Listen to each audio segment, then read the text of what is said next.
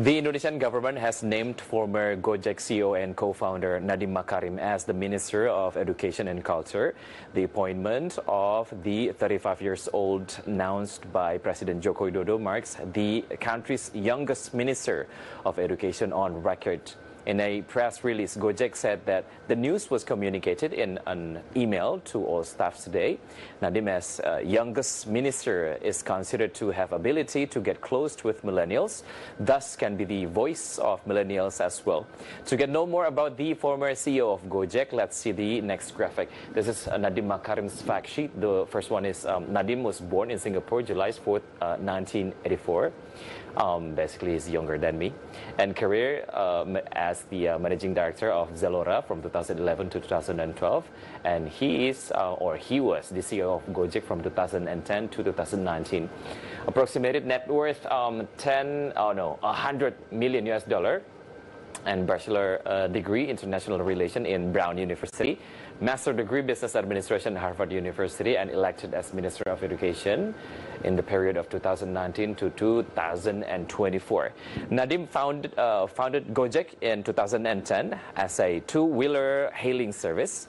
The startup has since expanded to include a range of services, including mobile payments, food delivery, and online shopping.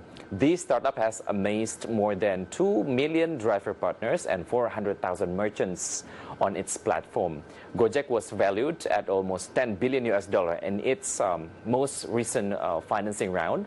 The company, which operates in Singapore, Vietnam, and Thailand, clocked gross transactions worth $9 billion US last year. But however, said on Monday, he has stepped down from his role at the ride-hailing startup to join Indonesia President Joko Widodo's cabinet. President Joko Widodo himself asked Nadiem to be the Minister of Education and Culture. Of course, there are several considerations. We can see it through the next graphic. This is the list of considerations in the eyes of Joko Widodo in terms of choosing Nadiem Makarim as the minister.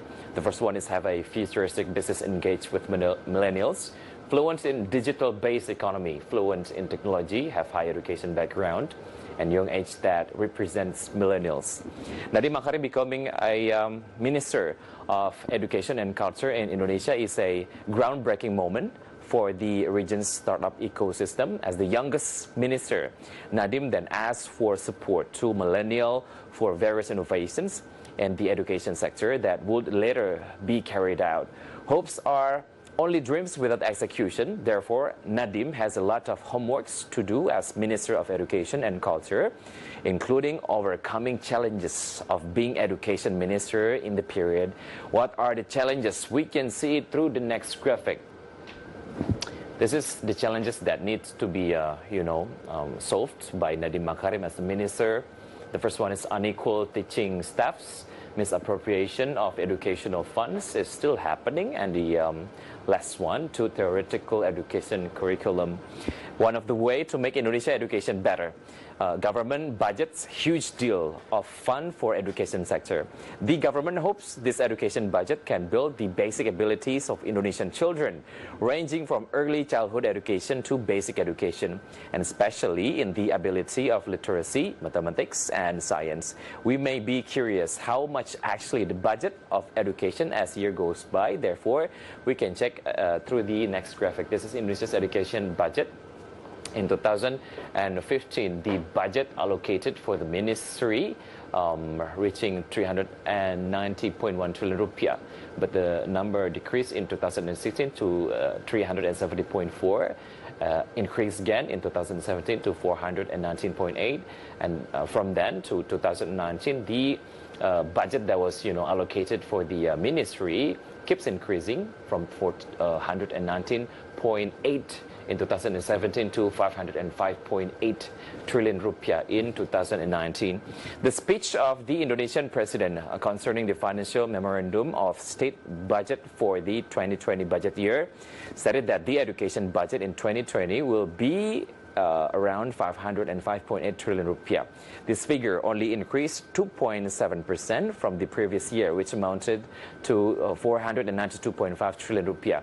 And how about the previous year's growth? Let's check the next graphic. This is Indonesia's education budget growth As you can see, the amount of the budget growth from 2015 to 2019.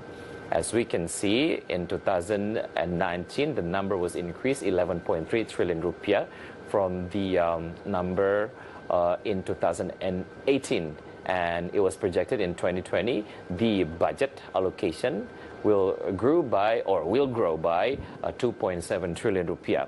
This figure only increased 2.7% from the previous year, which amounted to 492.5 trillion rupiah, even though the increase in 2019 reached 11.3%.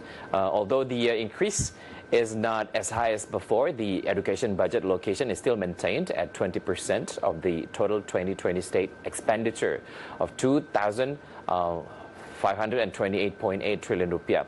However, the allocation rose 29.6% compared to the realization of 2015 education budget of 390.3 trillion rupiah.